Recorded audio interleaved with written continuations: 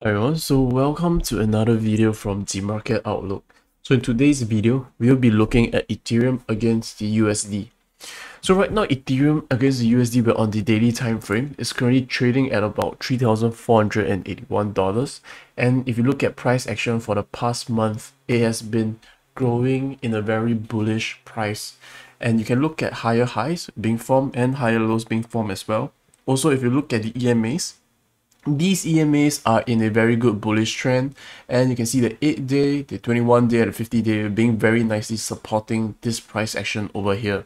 So for yesterday's price action, we see a big drop where it retested the 50-day EMA. However, you can see that this pin meant that there were a lot of buyers going in and buying prices up above the previous support. So if I draw out the previous support over here, you can see very clearly that prices are still testing this previous support and are unable to close below this support.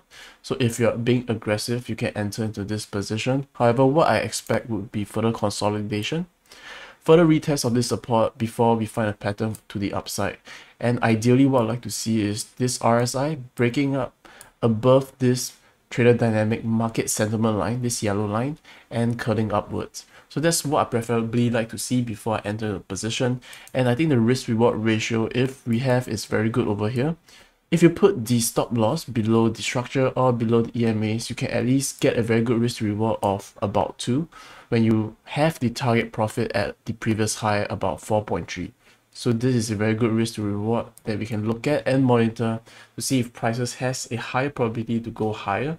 And I'm looking at Ethereum as being a very bullish setup. So that is in my opinion. If you look at the 4-day time frame, the 4-day time frame clearly depicts why I would say it would be a better option to wait for further retest and further consolidation, because if you look at price action, it's broken the 50-day EMA and is retesting the 200-day EMA.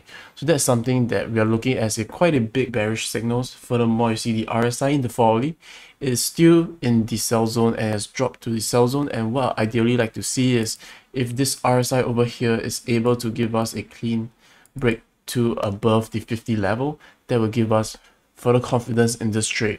So what I really expect to see is some consolidation, chart patterns forming, and then a further break to the upside. Of course, what chart pattern forms, I'm not very clear.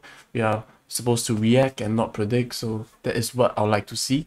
If we look at Ethereum, I think overall fundamentally I'm still very bullish based on the fundamentals, and I'll leave that for another video. But if you do like Ethereum and you did enjoy value from this video, do leave a like and comment on this video, and remember to trade safe. I'll see you in the next one.